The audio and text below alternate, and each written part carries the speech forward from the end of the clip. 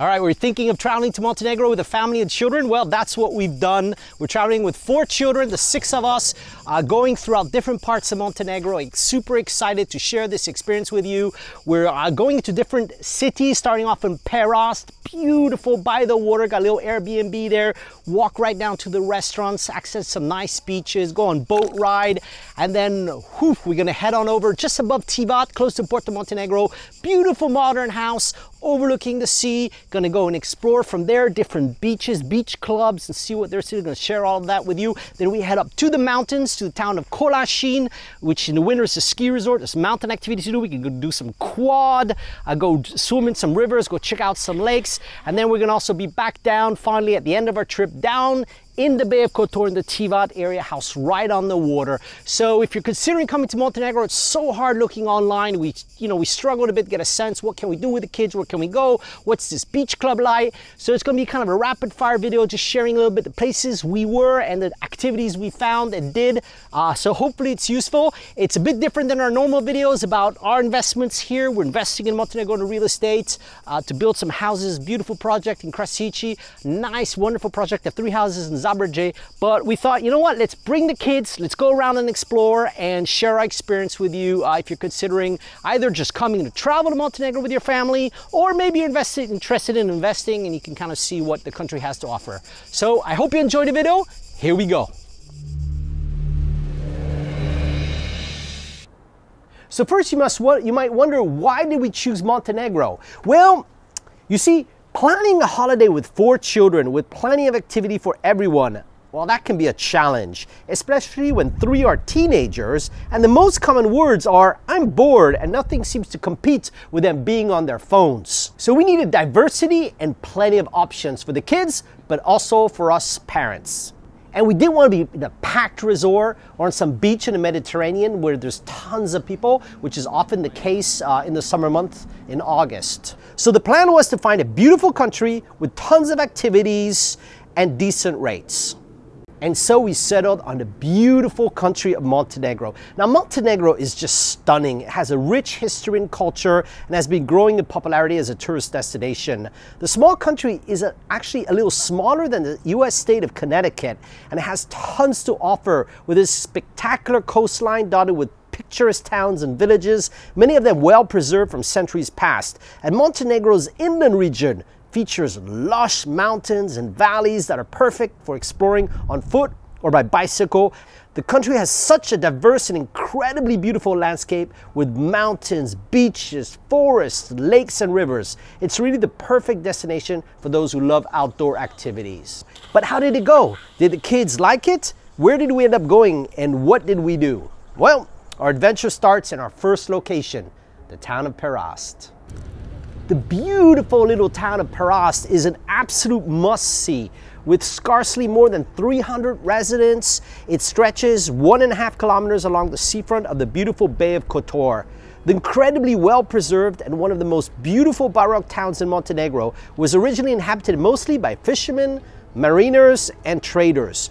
Today, it attracts visitors from around the world with its breathtaking location, incredible stone buildings, squares, romantic waterfront, lots of churches and Baroque palaces. The views from Perast over the water are sublime, and since in the summer they limit the access to cars, you can sit on the waterfront to enjoy breakfast, lunch, or just watch the beautiful sunsets, which is exactly what we did, trying every day a different restaurant, loving the fresh seafood and most beautiful views. You can easily walk from one side of town to the other in a matter of minutes, or explore the narrow walkways between the stone houses. All right, time to walk around Perast and I'll take you on a little tour. One thing that's nice in Perast is since it's not that big, in terms of the number of places you can stay, a lot of people come for the day and come to see it, explore, have some lunch. So in fact, even though we're in the peak season in August, we actually find it wasn't that hard if we made a reservation in the morning for the evening to be right over the water. which is just nice because the size limits the amount of people. So it does get busy, but it's not like some places, you know, you can go to Saint-Tropez or south of France, where it just gets slammed in the summer. It's really nice feeling. In the morning, every morning we just woke up and just walked out, tried a new restaurant, just had some breakfast, some eggs, some, you know, crabs, just beautiful, just right over the water. You can see these little restaurants. Every morning we tried a new one. And it's really beautiful for that in terms of just a certain quietness. Here's a Heritage Grand Perast 5-star. Beautiful hotel, really. What's really nice with the Heritage is they have their pool. Now, there's not many places. There's some villas. We saw some beautiful villas on the Airbnb with their own pools, but most places have like nice view, little terraces. But here, the Heritage has an area where you can just lie out in the sun or go by the pool, which is really beautiful. And we decided to get an Airbnb just right over the water. You know, nice little place. You open up in the morning, you have the air. I'm just going to show you here is, you know, you have the boats arriving and you just have the pool area right here. You can see just beautiful, the long chairs if you're staying at the hotel, and people coming for the day can come with a boat or head on out to the island. So it's really nice. Now, one of the things I really like about Perast is they limit the cars. So they close the road, you have to park before or after the town. And even though you'll see a few cars, it's only the hotels. And here's the restaurant from the Heritage Grand Perast. You can see it's beautiful over the water. We had a wonderful breakfast the other day. And you can just see here, just look at this. I mean, the views are incredible. Look at this, just beautiful.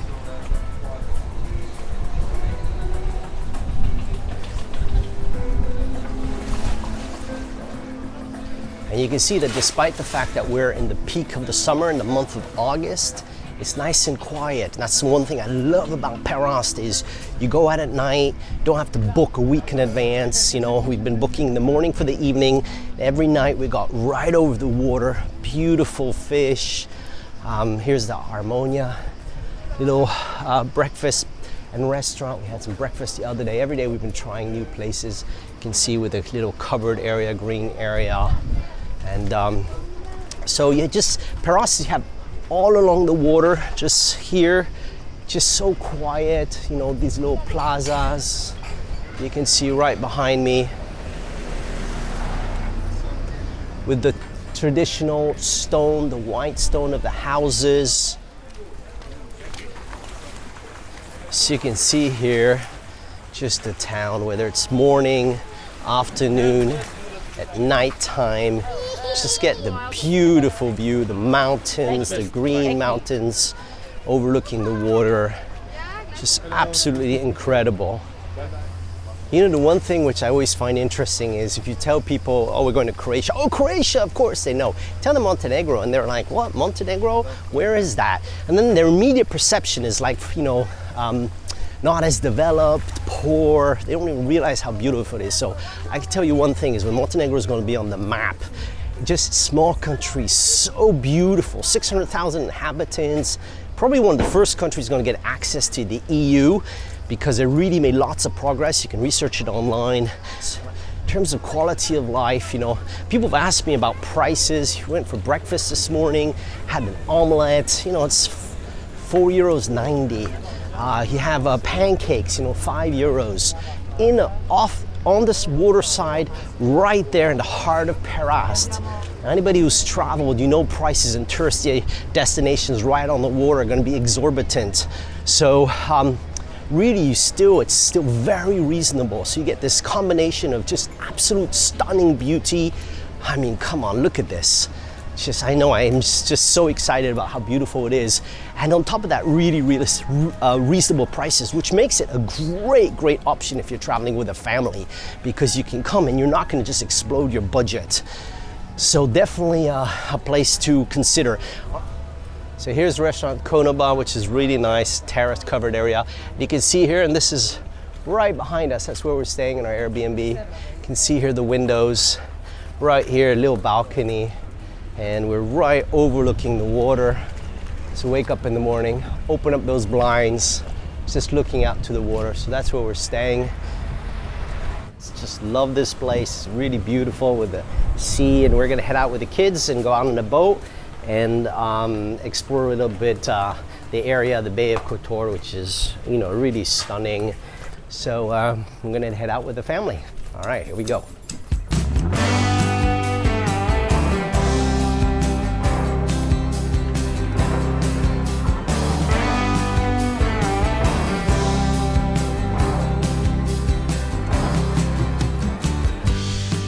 Tell me, babe, where are you going? Hey, you ready to go? Yeah. Thumbs up? Thumbs up, here we go. Goes on blowing. Tumbleweed shadow, I'm tied to you. Tell me, babe, what are we gonna do? 'Cause you got me in the basket, spinning and I can't tell where to get the magic. I just gotta have it.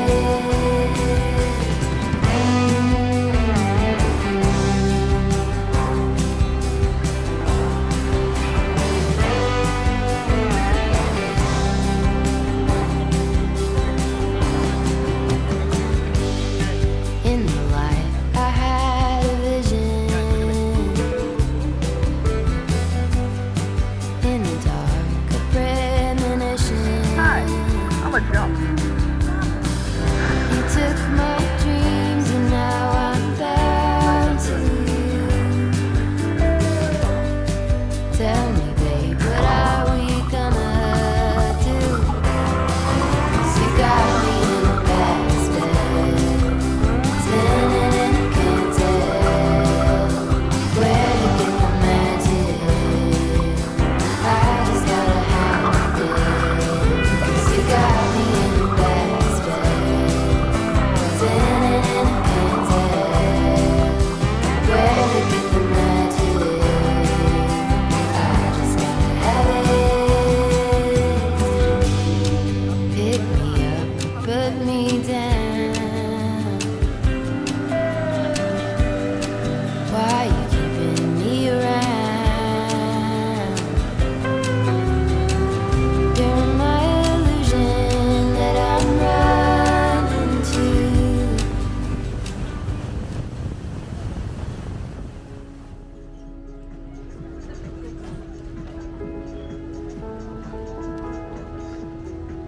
We're after a beautiful day on the water, relaxing, gonna head out to dinner.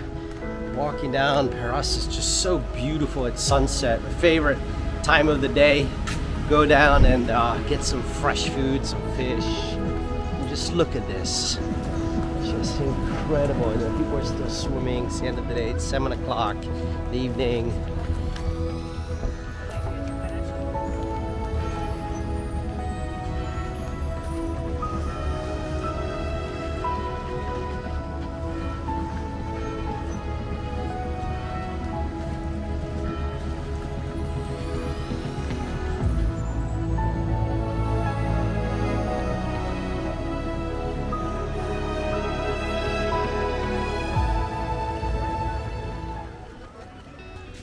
Well, another beautiful day here in Perast. Day 2, we're gonna head out to a little beach club out by the water. We'll take a little taxi. It's just down the coast. Over there, got some long chairs, go swimming, have a nice lunch. So that's the plan for today. We're gonna head on out.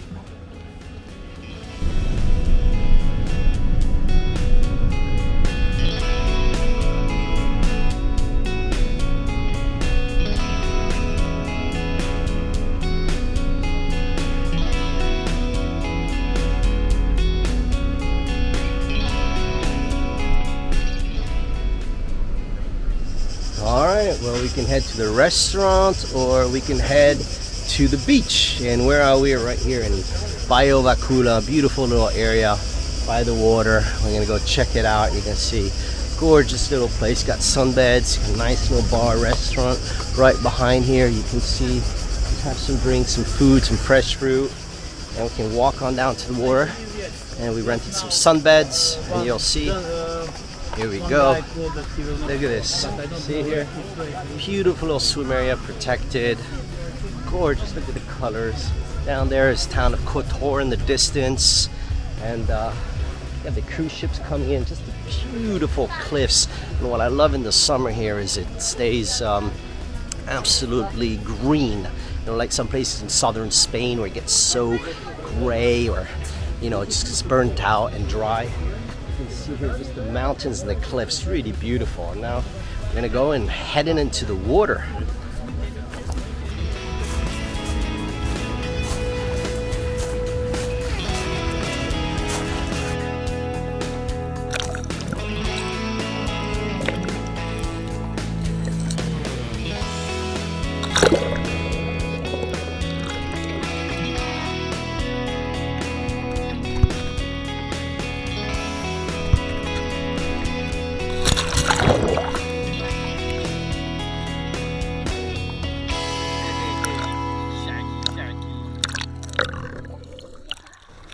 This place is just surreal, magical, with the mountains, the water. We had so much fun snorkeling, swimming, relaxing. The food at lunch was delicious, really beautiful. So we're gonna be moving to our episode number 2, the next location, where we're gonna go to the city of Tivat, and there we're gonna go explore. There's so much to do around. There's the beautiful, modern, luxurious seaside development of Porto Montenegro with restaurants, bars, and there's some beautiful beach clubs right on the Adriatic Sea, turquoise water. We're gonna jump for some cliffs, swim through some caves, so lots of fun with the kids. So that's gonna be coming. So this concludes episode number 1. Make sure you click the like button, subscribe to the channel. Thank you so much for watching, and well, we'll see you in the next video. Thank you.